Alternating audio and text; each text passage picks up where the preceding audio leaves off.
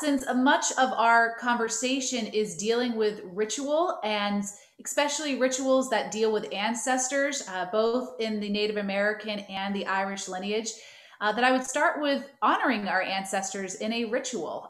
And I'm going to be combining a little bit of the Native American and some of the Celtic by way of my Anglican tradition as well.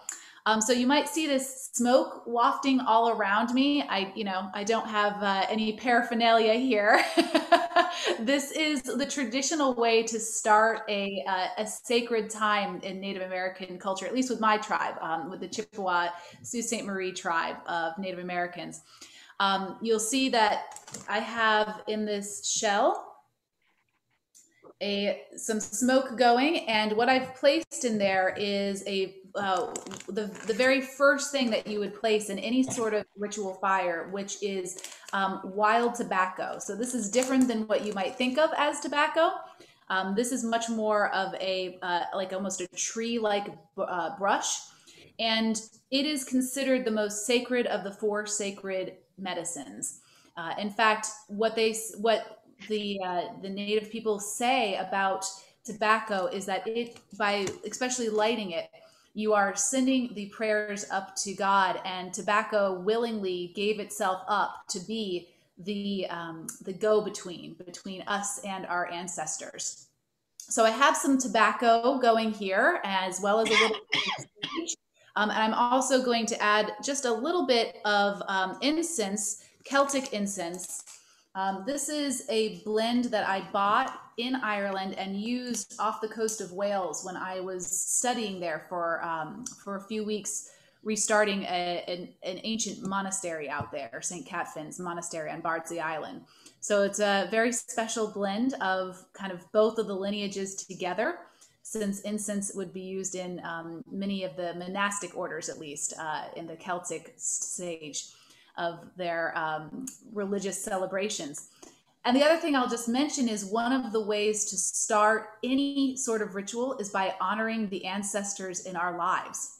So I would invite you to call to mind somebody you'd like to honor as we begin tonight, some ancestor of yours that could make that has made a difference in your life, somebody you'd like to think about tonight and honoring.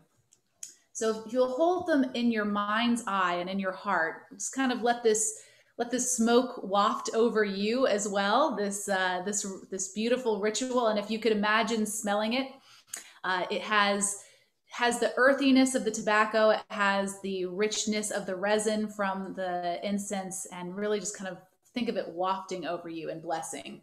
Traditionally, you would take the smoke and you would waft it over yourself as a way to bless yourself. So I'll begin by wafting it over you all in a blessing. Thank you. Beautiful. You can imagine taking it over yourself. And we'll begin with a prayer from All Hallows Eve, and we'll talk about the importance of that as we go on. Let us pray. Almighty and ever-living God, you have made all things in your wisdom and established the boundaries of life and death. Grant that we may hear your voice in this world, and in the world to come may enjoy the rest and peace which you have appointed for your people and which our ancestors now enjoy. You, O Lord, have made us from the dust of the earth, and to the dust our body shall return, yet you have also breathed your spirit upon us and call us into new life. Have mercy upon us now and at the hour of our death. Through our Lord Jesus Christ. Amen.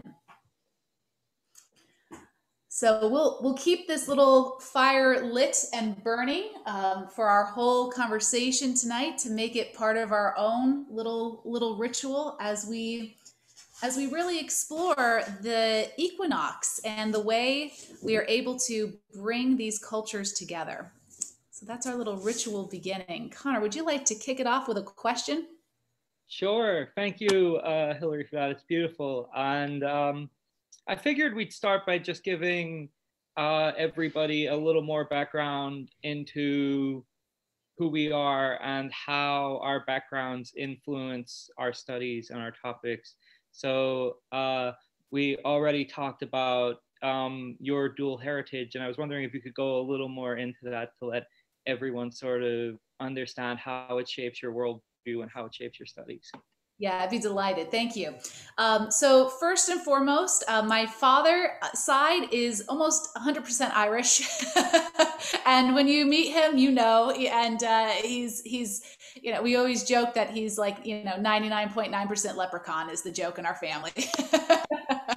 And I've been delighted by that and have been able to take a few study tours there where I've gone, in this last particular one, I've gone on my own to visit different places of both my family's spiritual lineage, as well as just major touch places in Irish and Scottish spirituality. And so for me, as I grow in that wisdom, I find more and more that it influences my prayers. It influences my understanding of who I am as a person. It even influences my fashion choices because I love a good Irish Celtic knot on something, right? But the true growth in recent years has been with my Native American heritage. As I mentioned at the top, I'm Native American and I'm a member of the Sault Ste. Marie tribe of Chippewas. And that's on my mother's side of the family. My grandfather was born on the reservation and was, like many people of that generation, unable to really embrace all that that meant, because in this country, there was a very active trying to erase all of what it meant to be Native American. And so what many people are doing now is they're finding through their blood memory what those things have been lost and trying to reincorporate them. So this last summer, I was able to go up to my tribe, or 2 summers ago, go up to my reservation and study with our tribe's medicine man and really learn some of the spirituality pieces. And he gave me my Native American name after much prayer and offering of tobacco. And it's Painted Turtle, which I think is quite lovely and really pulls on many of the myths of several Native American tribes who consider North America Turtle Island because of a myth that says on the back of the turtle, a little piece of mud was the thing that brought forth all of this land. So yeah, it is a burgeoning part of my own spirituality and identity that I'm so happy to be able to reclaim. Yeah, and that's a fantastic point. The Diaspora Center being based in the Pennsylvania area, I'm sure many of our attendees know about the history of the Carlisle School and the cultural battle and erasure of culture that went on there. And one of the things that is interesting in both Irish culture, like the Celtic, has been that because our cultures historically have been oral cultures and orally passed down, it's much more difficult to form an educational system that removes those cultures completely, you know. And so I was wondering then about that, if you've studied blood memory, if you could sort of explain to the audience what blood memory means, and we could have a little conversation about how it impacts culture. I'd be delighted to, and that's really a chief place of my own study. So I could talk about this all night. So you're going to have to rein me in. Blood memory, it is a term used in Indigenous culture to talk about the stuff we inherit that goes well beyond just our DNA, right? You know, it's the things that are passed down that we might consider character traits or tendencies for emotion, and especially in the Indigenous culture, people believe that that's 7 generations, so that something that you do in your life will affect 7 generations beyond you, and that 7 generations before you have helped to create who you are. What's really fascinating is science is beginning to catch up to our Indigenous brothers and sisters in this. And in fact, many studies are now showing exactly this feature, that it's not just the color of our hair or our eyes, that are able to, help us become who we are. They've studied it most with trauma and PTSD and depression. Uh, I guess sadly, those are some of the easier things to track. And what they find is, let's say your grandmother had a very traumatic experience happen to her, and it can actually change the way a DNA will work, like the methylation, and the way a DNA can actually be passed down will be changed by that trauma. And what they're finding is up to 3 generations at least of her offspring will be more likely to have depression, PTSD, and trauma responses than another member of her family that didn't have that traumatic response. And that goes even beyond just a genetic predisposition, right? Because that's situational depression and trauma.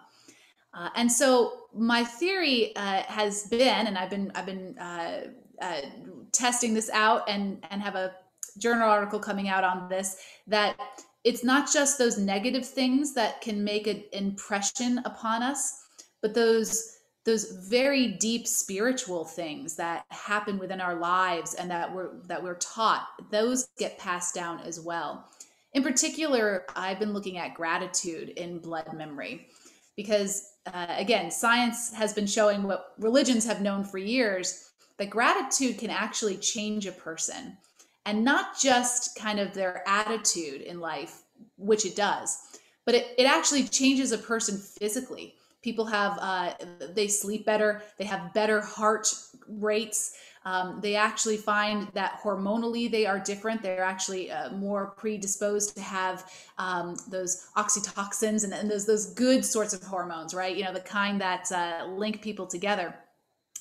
And and so I think what we're going to find is science is going to catch up with that as well, and say that it's not just the traumatic stuff in life; it's all of it that gets passed down.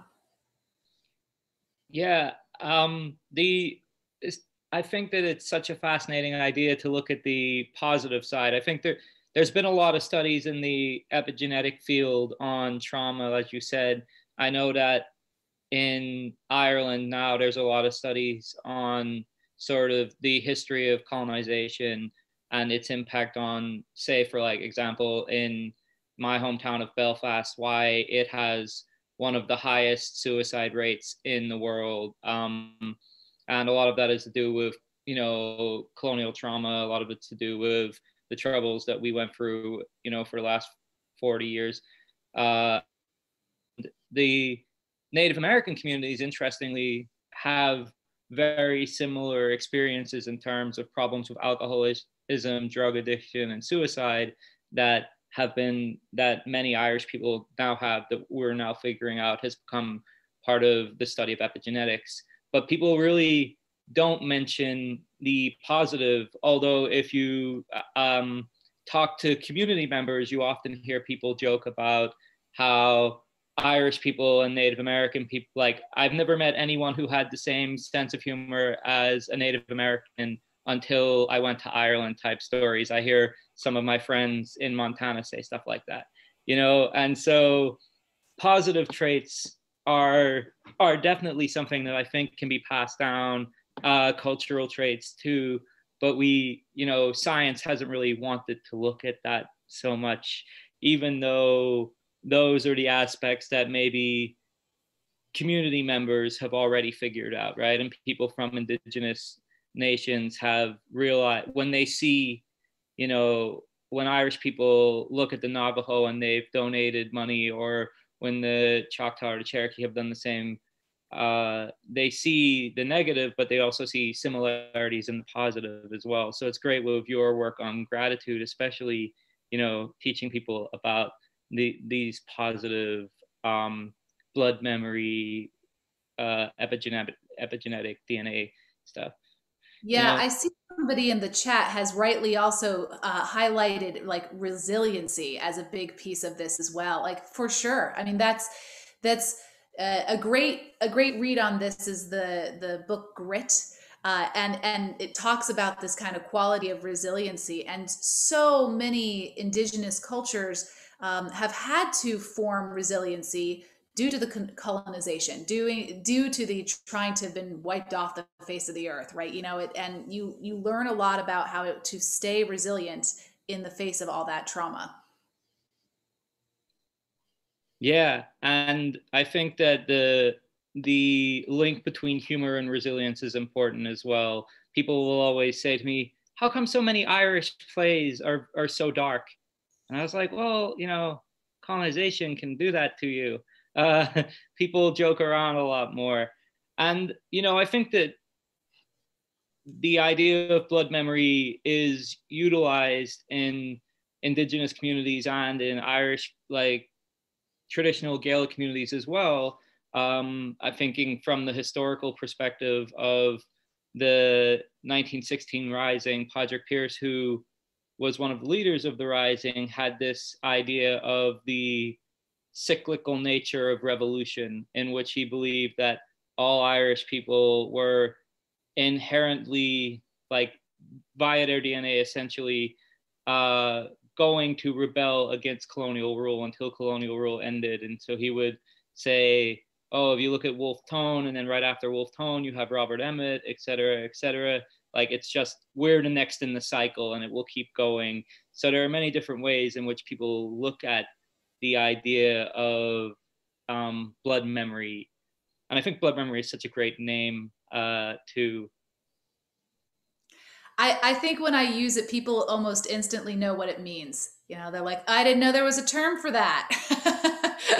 But there it is. There it is. It's really the perfect term for it. And Yeah. I first learned it in a kind of funny way. When I started my research, I called up my tribe, and you mentioned this earlier. It's very difficult to do indigenous research because it's an oral history, right? And that's true of both the Irish and the Native American. And so to find good scholarly work that hasn't been reinterpreted through the lens of white colonialism is very difficult. And so as I was told, I just had to go to my tribe and and go there and be told things. And that's where I first learned even the term blood memory, because it wasn't showing up in the research. And yet there it was. As soon as I had this first conversation, this is where I learned about it. Yeah, and it's a great point you make as well, which is the sort of separation between the academic and the communal understanding of history. The I When I first started my research, I would go to reservations a lot and meet with elders, and people would say to me, "Oh, well, what evidence have you got for this?" And I was like, "Well, this guy sent me an email with all the stuff he knew about history." And they would say, "Well, how do you know it's right?" And I was like, "Well, how do you know a newspaper from 200 years ago is right?"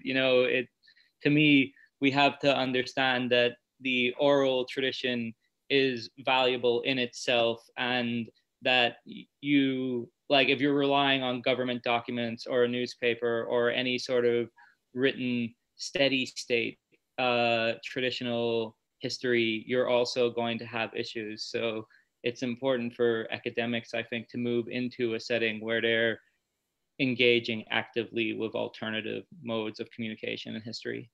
And it's why the reclaiming of language is so important. I mean, we see this both in our Irish culture, where we're trying to really establish Gaelic, and people learning it again, and having it as common tongue. But also, you really, really see this in the Native American culture, trying to reclaim tribal language, which is almost all but evaporated in some tribes, because it's been, the youth were taken away and sent to these boarding schools, torture schools, really, and they were not allowed to speak their language. And so it's almost all but disappeared.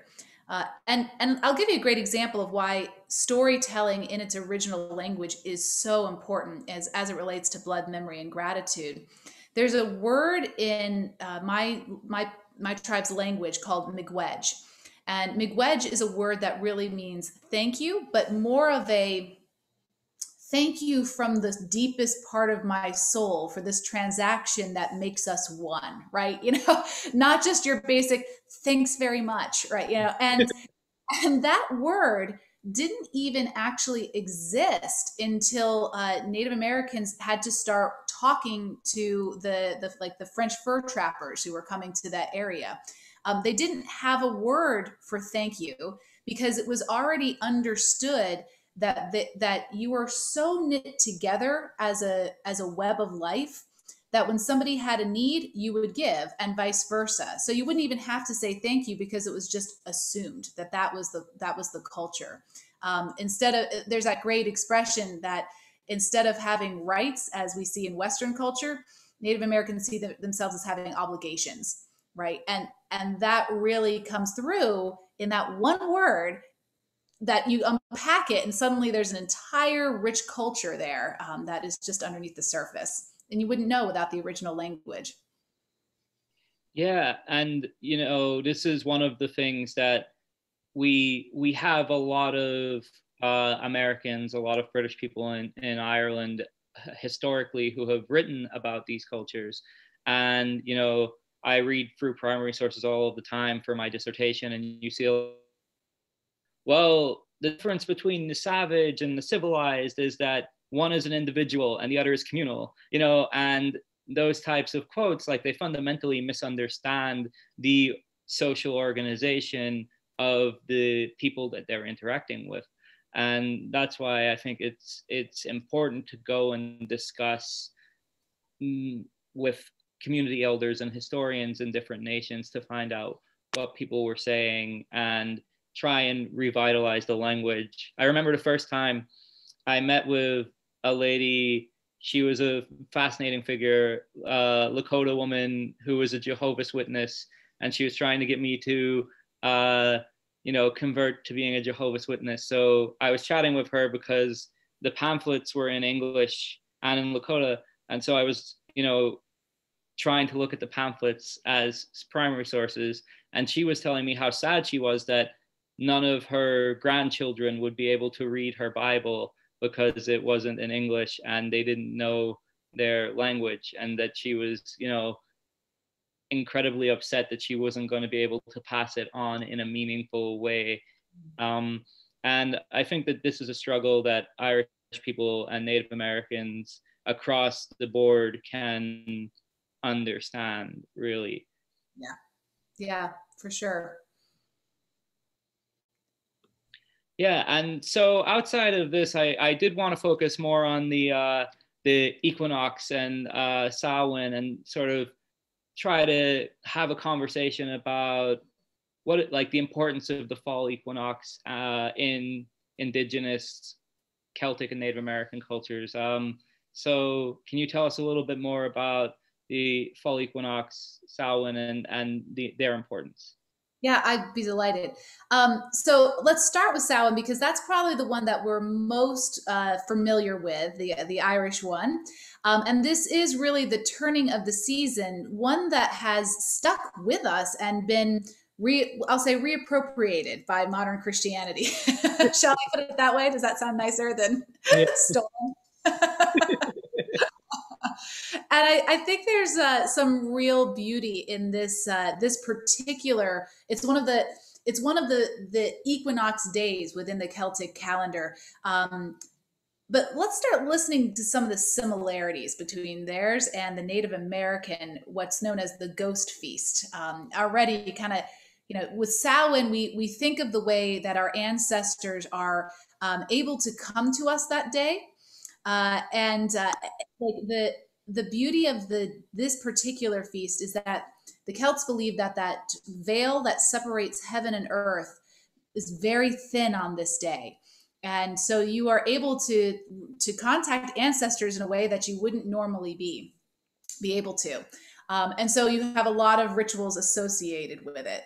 You have bonfires, large fires to both act as cleansing agents, but also as maybe attracting spirits or repelling spirits, depending on what era of Samhain you're celebrating. And you also see a lot of mummers, right? People in costumes, really celebrating in a big way that if the veil is thin, you want to be cautious. That it's one thing to see your ancestors; it's another to see something perhaps a little less desirable, right? So the mumming costumes help take on both a way of celebration, but also protection. And what's very cool about the Samhain tradition, is how it has been.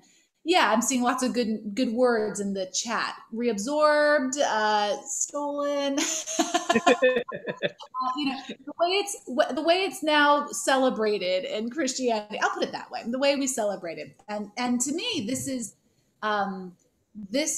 one of the most important feast day of the church year as a priest that I love celebrating. It's that crossover between Halloween, which is really the Samhain's kind of lineage, into All Saints Day and All Souls Day. So Halloween, of course, is the October 21st. I'm sorry, 31st, which is that time of Samhain. And then, that is that All Hallows Eve, now Halloween, that we now herald as the eve, a feast day eve of All Saints Day. And All Saints Day in the church calendar is when, of course, we think of our ancestors of the faith. We celebrate them. We sing huge hymns and talk about the saints that have gone on before. And then the next day is All Souls Day, the day where we remember those faithful departed in our own lives, doing things like we did at the beginning of this presentation, recalling our ancestors, and remembering those who perhaps are only known to God. So it is that very thin, holy place. But then you'll notice some real similarities in the way the Native Americans celebrate their thin place. Same sort of date, right? Around that 31st date, at least in my tribe, we have the Ghost Feast. And the Ghost Feast is the annual time of honoring the ancestors and loved ones that are closer. They maybe don't use the same phrase as thin place, but they're somehow more accessible on this date. And this is when you'll have different communal celebrations. Again, think bonfire, think the regalia, the beautiful costume. I mean, the beautiful sacred wearing of the feathers and of the dresses, and most importantly, you would have a feast with your ancestors. So you would perhaps not only bring forth the food of the festival that year, the harvest, the berries and the fish in particular, if you're talking my tribe in northern Michigan, but you'd also perhaps prepare the favorite food of a loved one that had gone on before. You would take that special plate to their resting place, and you still see these in their cemeteries today. I visited a few on my trips that have these ghost huts, and they're a hut like it looks like a little house built over the grave. And you would just kind of open up the door and you would place the plate in so that your ancestors could be a part of the feast. So you really see some deep similarities in these celebrations, and the honoring of the ancestors being really paramount in these very thin times of year. Yeah, and one of the things that strikes me as interesting about the equinox, and also about the relationship between Celtic culture and indigenous cultures in general, is sort of understanding of time, right? When I tell people, Irish people understand, they understood time differently. People say to me, well, how can you understand time differently? And I was like, well, they didn't really work around a clock. They weren't thinking in terms of that.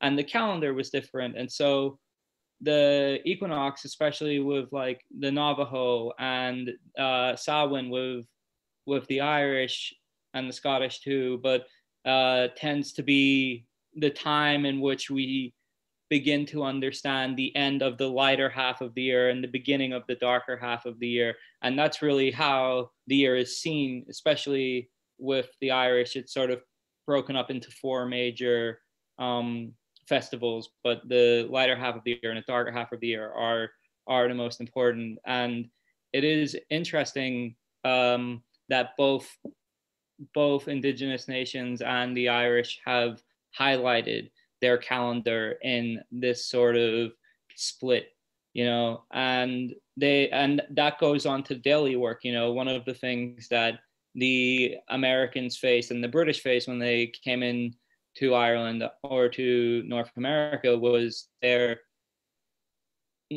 inability to understand how time worked within the daily lives of people, where they were trying to bring in, especially industrialization in the 19th century and the 20th century, these concepts of time based around the watch, based around work from 9 to 5. And Irish people and Native Americans didn't traditionally ever work from 9 to 5.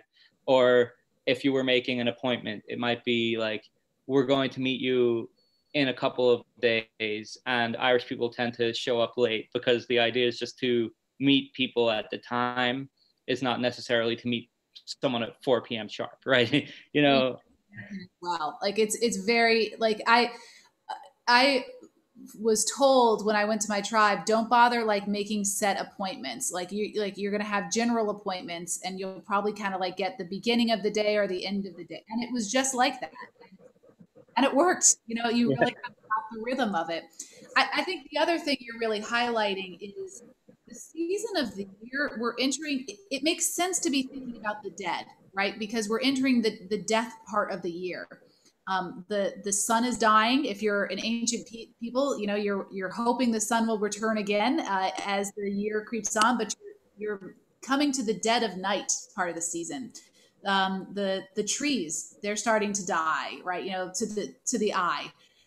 We're watching everything happen, so it doesn't surprise me that cross culturally we see this real emphasis on the dead at this time, because hopefully the ancestors will guide us through this valley of death into the time of the returning sun. Yeah. And it's such an important concept. I saw Jack had wrote about how everywhere had a sort of similar concept of time. I would say, as a historian, I don't believe in using the term everywhere. Places are contingently different. But yeah, I've read E.P. Thompson and understand time discipline, and I agree that obviously with capitalism there is a shift, but we have to understand that even within shifts there are fundamental differences between native cultures and, you know, Anglo cultures and people who are coming in. So I think, you know, it is important to recognize that even pre-capitalism or pre-modernity or whatever you want to call it, we still have differences in cultures everywhere. And so I think that most of the interesting stories for most people, the everyday stories, could be really about the overlap on folklore for the Irish and Native Americans, and myths as well. There's a lot of fun, you know, Irish stories. People will tell you a lot. My mom, when I was younger, used to always talk to me about, I told you about this before, she was afraid of the banshee, and so I wasn't allowed to look outside at nighttime in case the banshee would take me. And so that was like a thing that came in a lot with my life. But there's a lot of fun overlaps between concepts like the leprechaun and, you know, the different Native American understandings of quote unquote little people. Yeah. We have in my tribe, it's the Mimigwezi. And the Mimigwezi are actually this time of year around the equinox. You're supposed to leave, much like on the fairy hills, you know, and the mounds, the fairy mounds. You're supposed to leave little gifts for them at this point of the year, so that they will help you during the winter time. And it can be like, you know, a little bit of bronze, or it could be, you know, a nice beautiful shell, something like that. But it's, again, very similar, that there's this idea that, you know, you don't mess with them. Just like the leprechauns and the fairy, you don't mess, like don't go up on that mound and try to, you know, destroy it or anything. But if you respect them, they'll hopefully respect you. But there's that kind of like trickster quality to them as well.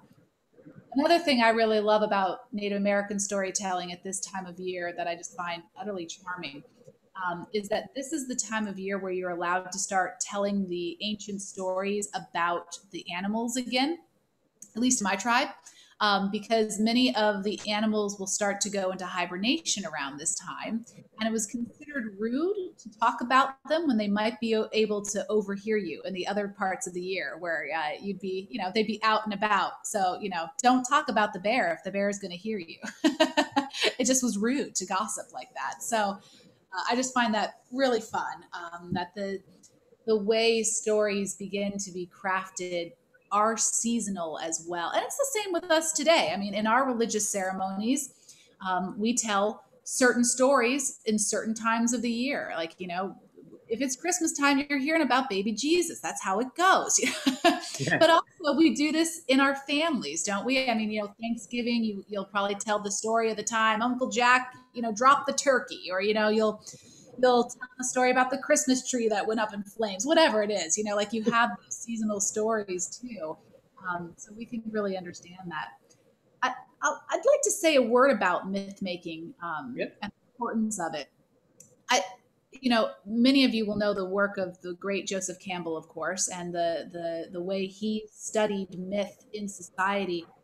And one of the things he really cautioned in his last interviews in particular was what he saw as the detriment of our modern day society, that we are not a people that sit around fires looking at the moon anymore and make myth. Kind of the best he saw was maybe Star Wars, right? And that's fine, but it's not quite the same thing as a society making their own myths. And what we lose when we don't carry on that lineage, I think, is pretty major. We lose a sense of identity. We lose the teachings of right and wrong, in particular with our cultures, and we lose the sense of I think wonder that is so critical in blood memory, wonder and imagination and understanding the world more than just the scientific facts of things, that are so necessary. So I think that's one of the reasons why remembering the equinox and how they are in these traditions is just so utterly important. It's part of our myth making. Yeah, and a couple of things on that. I do think that with the leprechaun story, we do forget that the leprechaun that we see today is really an invention of Disney and comes from Darby O'Gill and the Little People. But what's interesting with like Cree myth or Chippewa myth is that they are much more rascally, which is what traditionally leprechauns were like. Most of the stories are of leprechauns burying themselves in the ground and then attacking people if they steal their stuff, and so it is funny to see how almost identical these cultural links are. And there's going to be overlap in different cultures in general. That's just relatively a normal thing, but it is fun with the leprechaun. And on myth making, I think that it is part of the important, it is something that unites culture, is this sort of general mythology of a culture and the passing down of myth and legend. And I think that we see in a lot of our modern time is a erosion of myth making, like you said, and the consequences for that are, hurting the community, even though to most people it seems sort of trivial to get rid of, stories about the banshee or, things about, don't walk underneath a ladder, even though they're little stories that don't really seem to mean anything to you at that time. They really are unifying factors that we have, a commonality around. And yeah, so I think that one of the other things that you had mentioned that I wanted to go into a little bit was talking about relations to nature and to animals. And I really love studying the sort of relationship between Irish people, Native American people, and understandings of their relations to nature and how nature impacts society. And one of those things with which comes into that, I think, sort of on Jack's point as well, is how fundamentally understanding the way in which society is structured and the way in which we view nature changes our concepts of things like sexuality and gender and those types of relations. Like for the Irish, they didn't necessarily have like a two-spirit situation that we see in a lot of indigenous cultures, but the Breton law and traditional Celtic cultures did not, you know, penalize same-sex relationships, and they didn't. There was no. It wasn't frowned upon in the same way that we see in Anglo society and American society later. So the Irish traditionally had been very open to understandings of same-sex relationships based on their concept of the natural world. And so I was just wondering if we talk a little bit about nature. An embodiment of it, right? Because I think it's almost a trope to think of indigenous people of any culture as being, you know, closer to nature. But I think it's only a trope because I think we lose exactly what that means, which is a tie to the land such that you don't see yourself as over or above it in any way. You see yourself as a grateful and loving participant in it. And it's certainly in the creation stories of the Native Americans, like they're the last thing to be created, humans, right? Which of course is the same with our Christian view of things. Like it's that idea that humans are here to tread lightly on the earth is seen even in how they describe Mother Earth, not as just like this kind of embodiment of Gaia, but rather it's like even the sweet grass is her hair, right? You know, the rivers is her blood. Like they actually really get very specific about what they mean to live on Mother Earth.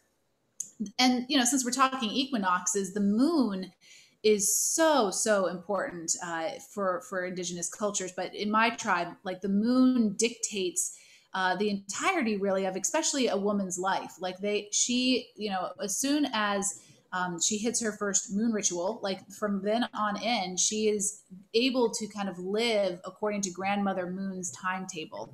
So it's not like the solar 24-hour calendar, you know, it's instead a an internal rhythm of 28 days, you know, and you even see that on the way back to Painted Turtle, how they represent the way turtle is symbolized, right?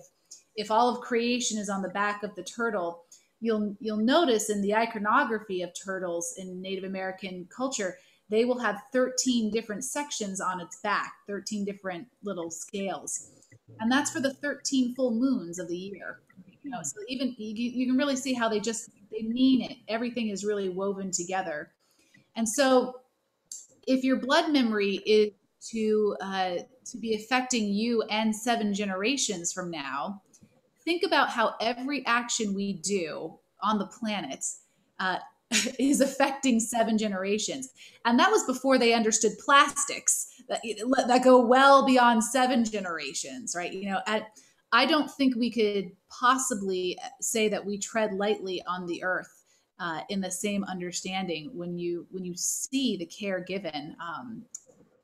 If we shaped our spending habits to think, you know, what I'm about to purchase, how's this going to affect 7 generations from now in the production, in the waste material, in the way that it's going to live in my house maybe for 2 more generations. It's just these are really important questions to ask, and something I think many of those of us raised in Western culture do not have an understanding of, because we're more like man versus nature instead of man lower than nature, willingly walking gently on the earth. Yeah, in some of my research, this has come up a lot on organizing the economy, as you talked about, with, you know, biblically, the order to subdue the land is taking as like, you know, controlling the land, where the Lakota, for example, have the understanding of the equality of the two-legged and the four-legged. And that's, you know, the terminology used by uh, spiritual leaders in Lakota society, basically saying that, you know, I am equal to the buffalo, I am equal to, you know, the horse, and we're all in relation together. And not that I'm necessarily better than, but I'm a companion with. And I think it is one of the things that you said, and that we should have, you know, tread carefully on, is, like you said, that saying that the relationship with nature is different doesn't mean that people didn't like that people like only lived in the nature itself with the same sort of understandings, but they lived in like a park, right? This is not what it means. It means that a fundamental difference in structuring your life based on your relationship to your environment. And you know, there are legal scholars of Irish law who have argued that under Breton law it would have been impossible to build a city because it would do too much damage to a forest to build a city, you know. And so that's the type of relationship with nature that we have to think about when we do talk about that, because both the Irish and Native Americans more in this case, have been heavily stereotyped in what their relationship with the natural world means. I love the laws, by the way. I'm a fourth generation beekeeper, and my favorite one is where they talk about the rights of the bees. And if you come into a territory and you hurt a beehive, like it's on you to make reparations Yeah. to the I just love that. I mean, like yep, that's how it probably should be, really. I mean, we can't do without them. And so there you go. I still see that now. Every time I'm like outside and I see someone swatting at the bee, I'm like, well, you're hurting the bee. The bee is not doing anything wrong. Leave the bee alone. And yeah, and I think one of the last things that I really wanted to cover, because I want people to have, you know, opportunities to ask questions, you know, audibly, is what do you think are the biggest takeaways for someone if they were trying to understand what Native American and Celtic practices we could bring into the modern world? What would you want people to start taking away from that? I mean, obviously, I'd start with an understanding of gratitude because I think it's pivotal in all of the conversations we've had tonight. Gratitude for our ancestors, gratitude for the earth, because I think when you have that as a concept woven into your spirituality and your life, not only will you feel better and be a better person, have a you'll have a more of a worldview that takes it all in as equality rather than just, you know, I need to get mine, right? You know, that's one thing. But I'd also say it's it is a really beautiful thing to go back and find out what the spirituality of your ancestors would be, and maybe what rituals they would have practiced and why and what stories they would have told. I have found that it has increased my prayer life tremendously, being able to bring some of these rituals in that that some I knew since I was a little girl, some I'm learning now as an adult, and yet they were in me. And it's that blood memory of when I settled down into prayer, I'm not just settling down into the prayers of myself, I'm settling into the prayers of my ancestors and the prayers that they had been praying for me without even knowing me yet, right? You know, for 7 generations, their prayers are within me. And hopefully 7 generations beyond me, you know, my prayers will affect that. And I think there's a beauty in finding your blood memory and healing it too, right? You know, being able to heal in that chain of blood memory. So those are some of my what I would hope would be a takeaway. Yeah, I think for me, definitely the big takeaways, especially coming up to Halloween and the equinox, is understanding the importance, as you said, of blood memory and of our ancestry, and understanding that conceptually how we can think about that relationship with our ancestors differently. And the other thing that I think I would really be, you know, I would want people to take away from today, or what they could learn, is that, you know, the structures of society that we have today are structures set in place by, you know, historical events, but they weren't the only structures, and they're not necessarily the most viable structures. So I hear this a lot in common debates. People say, well, you either have to do this or you have to do this. And I'll say to them, well, why do we have to do that or that? And they're like, because that's how it's always been, And I'm like, we can find alternatives that come from Celtic culture, to come from, indigenous cultures throughout America. And there are many with many different ideas that we can, implement some of the better practices that maybe we had lost from history. And I think what's beautiful about that is they're not lost because they're internal. They're part of our blood memory. It's just us reclaiming them and starting to live them. And it's, I don't know, some of the ways that I've been able to incorporate it feels almost hauntingly like falling off a bike, but just getting right back on it. Like, oh, I did not know that I was missing this, but now that I have it, I can't not have it. Like, it's there. That's great. And I think that if that's good, I'm happy to open it up to questions from you guys. And last time I just sort of did a free for all. I don't know if there's